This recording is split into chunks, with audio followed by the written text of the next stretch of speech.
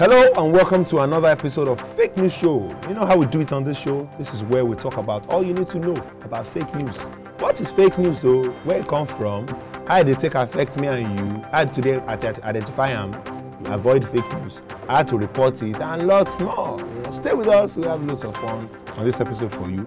This particular episode of Fake News, we are going to be looking at something very important. You say what? How does fake news affect, or misinformation, how does it affect reproductive health? Reproductive health, man and woman things. You see, having children is a big deal in Africa because we know they joke with children, twins or triplets, so we like children in African culture. Now, it's understandable when maybe there's pressure on couple. Small time now, person marry, baby never connect, say, how far? Now don't go check up. Wait till maybe now your wife, maybe the husband. When there's delay in production, we are always stressing couples in Africa. Now, some couples maybe they've been trying for a particular child, maybe now a girl picking the one born and a boy picking the one that they don't try, the quick walk, pressure is there. So Africa will like children. That's what we're going to be talking about. How does fake news or misinformation, how does it affect reproductive health? That's why it's important. Faxing your seat bet on this episode. Another roller coaster, better information on fake news on this episode. Don't go anywhere. Join us after this break.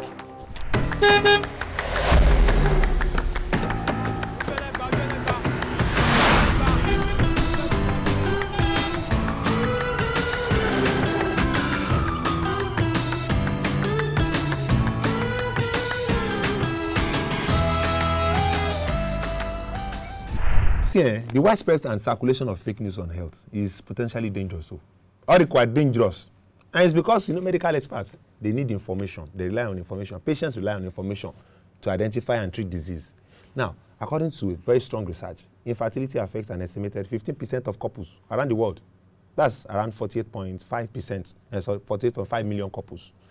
Now, Matt, you as they go in, you say disease, chlamydia and gonorrhea are the two leading causes of preventable infertility. The grammar big abi, fertility, we say make person no fit born, we say that fit prevent. That's the leading cause of it.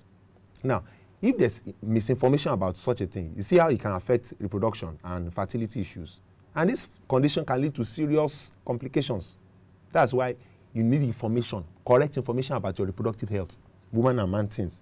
But now, before we have special experts that are going to tell us. We have an IVF, a fertility expert rather, that's going to talk to us about how misinformation and fake news can affect reproductive health. Some people believe that there are some things that you can do. Maybe too much sugar, it affects man back, it affects performance. Shey na true. They are, as soon as if you drink soft drink too much, the semen go dey, water go dey. Is it true? All this fake news too plenty. We believe so many things that are not. On this episode, we're talking about it. Medical expert is here. Before the medical expert come, Mo go on the streets. What are people saying on the street? Oh, Mo check them out. Follow me, maybe only me go see them on the street. Oh yeah, now let's go. I don't want to just give answers yes or no. I know that modern medicine there's a lot of research behind it. And so they may know exactly where they're heading to. But I also know that traditional medicine too is not to be discarded. Where I come from, they can fire somebody with a den gun and somebody will bring out the pellets by just incantations. So is that not effective? The only thing that we can't prove it, we don't know how they're able to do it. We have not investigated it to see how we can improve upon it. Honestly, traditional drugs are supposed to work better because modern medicine, some of the modern medicines are acidic. It has been naturalized with some chemicals. But the traditional drugs, it depends the herbalist. If he know the actual drugs, if you know the actual leaves that he will bring for you. So for me, I prefer the traditional drugs. It depends the sickness. There is some sickness where it depends traditional medicine. But we get some sickness that this English one, you cannot cure it unless traditional one. Matt, I do. You hear what people they talk on the streets? They are so. What do you think? You believe them? You agree with them? You see, as science, all this information we just share, they send it in WhatsApp group. They forward it on Facebook or your internet. You need to verify. is there. That's why we went on the street to listen to what Nigerians are saying and on this misinformation and disinformation on reproductive health. That's why we went there. Thank you for staying with us on Fake News Show. We've just gone to the street to hear what people are saying. Like I told you, we have a special expert on fertility who is coming to be hygiene us better information. All the misinformation that you have heard, you know, are going to be debunking it for you here on Fake News Show. So now we're going to go to Let's Talk and talk about misinformation that affects reproduction with our experts. Let's go.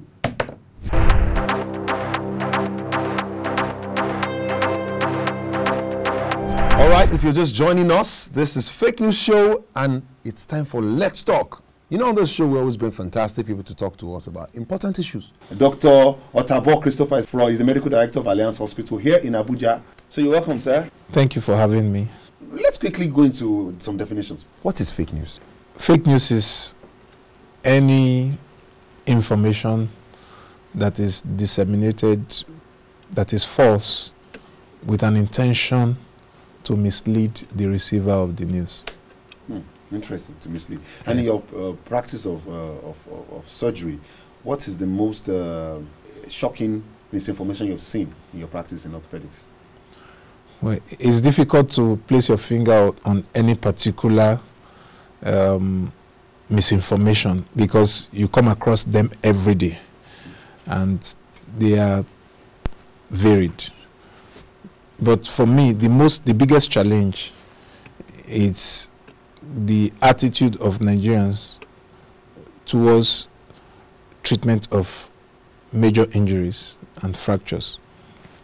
There's this misconception that traditional bone setters are probably better in terms of treatment of fractures than orthopedic surgeons. Nothing can be far from the truth than that, because at the end of the day, more than 60% of what I do as an orthopedic surgeon is trying to treat the complications of traditional bone setters intervention. And it depends on where you practice. In some places that are more rural, any orthopedic surgeon would be talking about 80% of his patients having visited traditional bone setters. So because of that, you find that patients lose their best chance of getting the best result because the first few days after the injuries is the best chance to get the best result. So having gone to those guys, we lose that chance, and many times there are complications, joint complications. Some people actually develop gangrene that would lead to amputation, and so on and so forth. So it's a big challenge. What you're saying now is that people generally are misinformed about orthopedics or orthopedic surgery or orthopedic injuries, meaning things like you break hand or you break leg or you get head injury from Okada or anything bone related. So people believe that traditional people perform better than doctors or that they are cheaper. Which one now? Yeah, whatever it is that is their motivation to go there. For some, it's cost. Others, it's just myth. For many others, it's ignorance. The reason I said this, the reasons are varied because sometimes you find educated people, graduates, even PhD holders, going to traditional bone setters. Sometimes you find rich guys who could have afforded treatment in the hospital by a specialist orthopedic surgeon. They still visit them, and so on and so forth. So it's not one factor, but based on my experience, by and large, the strongest factor why people go is financial. But they rationalize it by saying that our forefathers used this method and they did well. What I always tell them is, during our forefathers' time that they talk about, there were no ballistic missiles, there were no high-speed vehicles, there were no gunshots, there were no dangerous spots, fall from very great heights. So what they probably were dealing with was just fall in the well, and minor things, and they didn't even have documented good results. So it's not about, for some people who visit the traditional bone setters, their bones will join, or it will unite. But how would it unite? That's the thing. Because even if you don't go anywhere, after a fracture and you go home, as long as you stay in one place, your bone will unite. That's a natural process. But how would it unite? What would be the outcome, functional outcome? Some people, after treatment, their leg will be facing one direction, their body will be facing the other direction. That's not a good outcome. And then sometimes they tie the splint so tight, and they don't even know what they are treating, because no x-rays, no CT scan, no MRI. Even if they did, they can't interpret it. And then when the blood vessels are cut off, then the hand becomes gangrenous. Of course, naturally, you have to take off that arm by amputation. So it's a big challenge, and we need to regulate those guys' activities, and the government needs to rise up to this occasion. Is it fake news that if you wake up in the morning, the first piss when you piss, that first urine is good for the body? You can flush out all this thing. And if you use it to wash your eye will become clear if your eye is looking bala somehow. First urine or the conk one? Well, that's fake news. Why? It's misleading. There's no research that supports that. And besides, it's even risky. Okay. Because the urine contains harmful substance. That's why it's called waste. Do you drink waste? Urine is waste. It's what the body does not desire that is filtered through the urine, and then it's supposed to be discarded. It contains all sorts of things, ammonia, sometimes it contains bacteria, and so on and so forth. So drinking it again, you are loading your system with toxins. You stand the risk of getting infection, and you're simply compromising your health. So that's false. I can tell you that for free, that people should disregard things like that. Battery water, uncle. Maybe somebody's eyes Apollo want to kill him. You just take small battery water, the diluted one, because I was in a hospital. Okay, battery water is acid. Yes. So, and even the layman should know that acid is dangerous to the body. Not the conk one. No. Yes, whether it's conk or not. Okay. Yes, but though the higher the concentration, the more severe will be the consequences of using that. Is it possible to clone a human being? Not the president. It's not me that said it. They say it was cloned. So I don't know the one that is there now. Maybe we have different copies that we're just taking one by one. And you know that if you drink mango and gari, it's kaput to the other side. You don't know. Hey, doctor, I know something you don't know. When we come back from the break, we'll take a short break now. Dr. Otabo Christopher is still with us. He's the medical director of Alliance Hospital here in Abuja. When we come back, we'll continue this conversation. Not go anywhere. 1, 2, 3. Now I can send these stories to my brother. He must share it with my mother. What are you sending to your aged mother? Come and read. I found these stories on the internet. Wait, did you verify these stories to be sure they are facts? Verify? Why? Have you not heard that it is important for you to always verify stories by doing these 5 before sharing them? 5 things? That's too much for just one story. First, check the headline if it's sensational. Check the news sites that publish it to ensure it's credible. You double check to make sure the same piece has been published by other credible media organizations. Oh, really? Yes, check the dates the story was published, and finally, seek experts' opinion and possibly advice on the report. Wow. I'll quickly verify these by checking the headline, date, source, and seek experts' opinion before I forward them to my brother and mother. This message is brought to you by the Center for Democracy and Development, CDD. You should only share information from credible sources. Welcome back, guys. It's Fake News Show, and on this segment of Let's Talk, we have been talking to who? A very special guest today. An erudite scholar, a professional to the core in the medical field, Dr. Otabo Christopher. He's the medical director of Alliance Hospital here in Abuja. He's an orthopedic surgeon, and we've been talking about fake news, the effects on our health and society. A lot of people have said the president was cloned, or maybe is being cloned, or will be cloned. I don't know. I don't know the copy of the president that is operating now. I don't know if there's backup. But that's what they said, though. What's the medical point of view? Is it true that they clone the president? Or maybe somebody has cloned him? Well, I've heard that news several times. Nothing can be further from the truth than that. To say that Mr. President was cloned, I think that is preposterous. But we're not cloning. Yeah, the people just want to misinform and create confusion. Honestly speaking, I don't think it's worth the hype that the press and the media has given it. So are you saying they can't clone presidents? People can be cloned, but an adult cannot be cloned overnight. Yeah, the technology of cloning is with us, okay, no doubt. But if you clone a human being, like the sheep was cloned, Dolly. Dolly is the first successful cloning, where a cell was taken from the breasts of a sheep and then cloned, as it were, reproduced, and another sheep came out.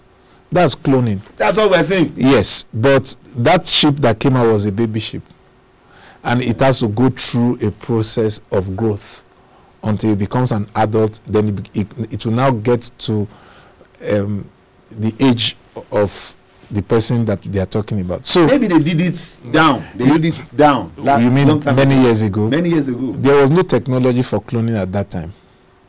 Yes, it's not possible for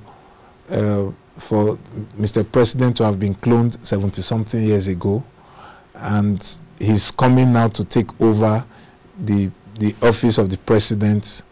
You know, they assume something has happened to the real Mr. President, and it's the cloned version that is in Aso Rock. It's just maybe they do the cloning. I'm coming because this thing, maybe they do the cloning. They do it now. Yeah. Then they quickly fast forward the thing so that you can grow well. Well, you know now that we have chicken that is mature in 4 weeks. I understand you are being sarcastic about it now. That means you don't believe it. Well, it's true. I mean, that's an intelligent. No, I'm just asking. Maybe is you doctor that are cloning everybody? Well, the truth, I've stated the fact. The issue of cloning Mr. President is completely unscientific. It's outside the realm of good reasoning. What is the greatest impact of misinformation in the medical field, generally speaking, not only orthopedics now? Thank you so much for that question. It is very, very costly. Many people have died. Many people have become permanently deformed. Many people have become depressed as a result of medical misinformation. I'll give you an example. A young lady came to me, had breast cancer, stage 2. And I said, you know what, we need to evaluate you, and we will need to take out your breasts or take out the lump. And she said, doctor, I'll be back. The next thing, she disappears.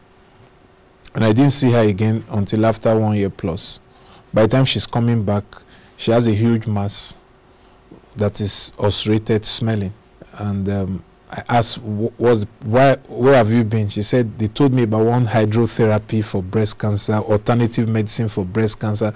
I've been taking this certain kind of diet, and then it got worse until it got to where it was. Of course, the lady died.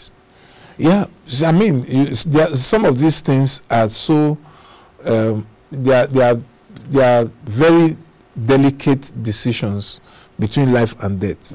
And you are telling someone, this is the way to go. But because he has received another information that is false, so he follows or she follows that wrong information. And then it leads them to nowhere. At the end of the day, their lives are cut short. Is your association or the body of medical doctors with your relationship with government, are you doing anything to inform people, to let people know about all this misinformation and the problem? Yeah, to an extent, but I can tell you that the problem is overwhelming. Because people sit in their bedrooms and cook up stories. They cook up rubbish and just post. There are over 200 million Nigerians, and almost half of that number have access to internet. So how do you begin to control 100 million people who are at liberty to post anything from their phone. To counter every single false news, medical false information that gets into the information highway is almost impossible. But the very alarming ones, for instance, during the Ebola period and all that, when people were talking about taking bitter cola and all that. What about salt bath? Are you saying salt yes, salt and all that. Some people, they bath with salt and they survive. Yes, during that period, the Medical Association came out with a strong statement to condemn that, because it has a catastrophic effect. The effect now is beyond just the person. Yes, it could be very risky for many people. So for such, the Medical Association, the government officers, they come out to counter it. But the everyday one that says, use your urine to clean your eyes, take onions for this, rub garlic, eat garlic for this, we can't control that. So what is important is that people should be told to check with their doctors before they do anything. So you're trying to say bathing with salt does not cure Ebola? We have passed that stage. I think most Nigerians know that by now. Okay. What about if you want to see ghosts? You Yeah. can use, or systems that are not normal, you can use that dirty thing from the eye of dog. If you rub it, you will see the other realm, the other dimension. I was not trained to see ghosts in my practice. Yes, We and don't used to see but ghosts. what I can say is that stuff that comes out from the eye of the dog, if you put it in your eyes, you risk having infection in the eyes. Yes, what the dog is barking at that people cannot see are very high-pitched sound from afar. Okay, and the dog, realm. yes, no, within this realm, but it's a sound that the human ear cannot pick. The dog can pick it, but it's real, it's there. So people think the dog, is involved in something transcendental, something that is beyond humans, but it's just the pitch of the sound that the dog is barking at. Okay. So they now extrapolate to say that the dog has certain powers that humans don't have, and then they want to take what the dog coming from the eyes of the dog. Perhaps, peradventure, they will see the things the dog can see. We've run out of time. Thank you very much, Dr. Otabo Christopher. From you are the medical director of Alliance Hospitals, and I have heard a lot of impressive things about Alliance Hospitals. I hear you guys are doing brain surgery, open heart surgery, Kidney transplant. in this country. Yes. It's not fake news. Joint replacement. I can invite you to come pay a visit. And I will be there when you are removing the brain. Well, if you are well gowned, we can have you in theater to see some. Brain. We don't remove the brain. We take away the problem in the brain, like tumor, like brain tumor, or if someone is bleeding in the brain. You remove it and close the brain back. Yes. True is not fake news. It's not fake news. Or you are washing eyes. Like this, my eye that is dirty. Somebody go to club, you drink and the eye is dirty now. You can bring it. You wash the eye and put it back. You put it and wash the eye on it and put it back. Say you wash eye. There's nothing like that. You can't wash eye. There's no such thing as maybe wash. You don't have the soap. Well, maybe the traditional healers would do that, but not us. Yeah, but in the hospital now, a doctor, tell us this. If there is something wrong with your eye, the doctor will look at it and proffer the necessary solution. But there's no such thing as washing eye. You can't bring out the eye and wash it and put it back. You cannot. If you bring it out, you wash it and go. What will happen? Well, you have lost the eye. You can't put it back. Okay, ladies and gentlemen, you have heard it. There's no me that they say don't wash your eye. They can't remove your eye and wash it and put it back. They say it's fake news, so give yourself brain. I've been talking to Dr. Otabo Christopher. Thank you very much for joining us. Don't go anywhere. We have lots more for you after this. More fake news to bust. Don't go anywhere. Are you recording? Hello, hi. They say some people are spreading fake news all around. Some of you receive your WhatsApp blockers message before you know you have resent it. You did not verify information. Some people you even put it on blogs. Spreading fake news. You think it's right? That thing you are doing. No, you think that thing as you are spreading the fake news, you think you are doing right thing. Stop spreading it. You should stop it. resist that temptation that will be making you spread fake news. You verify information before you post it. Rubbish. Cut. I need you cut.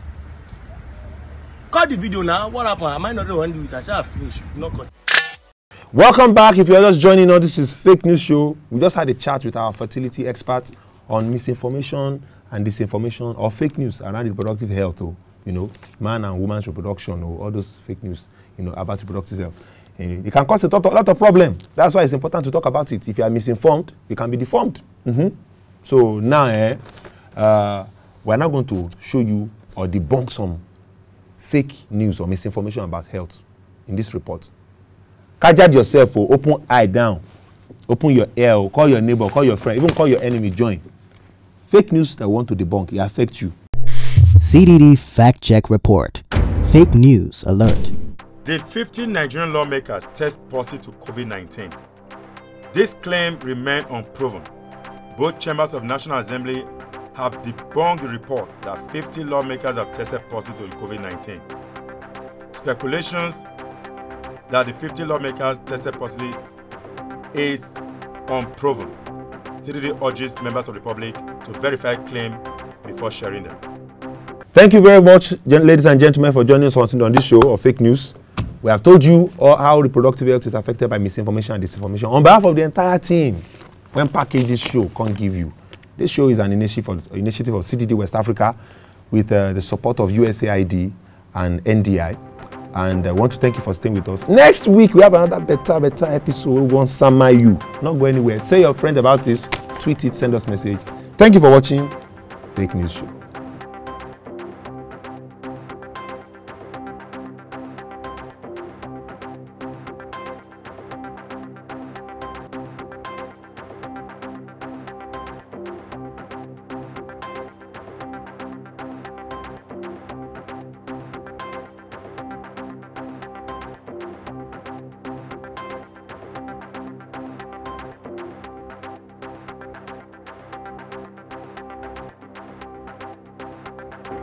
Fake News Show is an initiative of Center for Democracy and Development with support from USAID through the National Democratic Institute.